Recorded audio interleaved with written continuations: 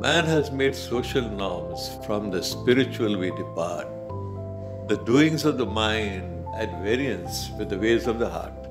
It's all about the conflict between the heart and the mind, the fountainhead of discord that gets us into a bind. Make the heart and the mind compromise, have no doubt. Both of them must meet midway, the only way out. An enlightened man with a halo around his face reveals his inner beauty, purity, and grace. The face may well be the index of the mind, but it's the heart that holds what's behind.